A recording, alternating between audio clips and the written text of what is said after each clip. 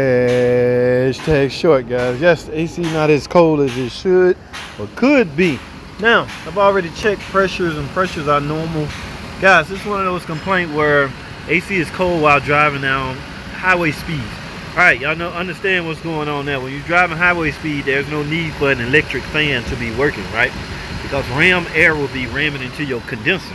And the fan's job is to pull air through the condenser, alright? Now, take a look at this.